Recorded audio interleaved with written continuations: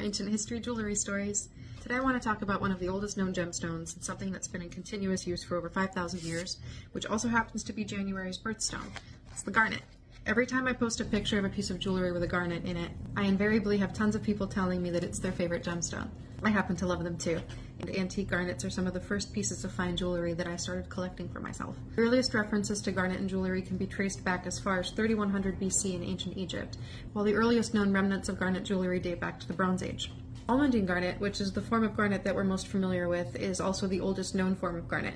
Garnet used to be known by the entirely unsexy name of carbuncle, which also means a boil. The word comes from the Latin word garnatus, which means seed-like, because it resembles the seeds of pomegranates. Although garnet does come in every color, but blue is very rare.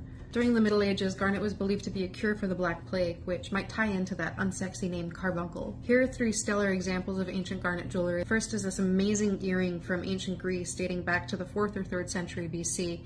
As you can see, the garnet is cut in the shape of beads. A lot of the oldest garnet jewelry is going to be in the shape of beads. Second is this phenomenal pectoral.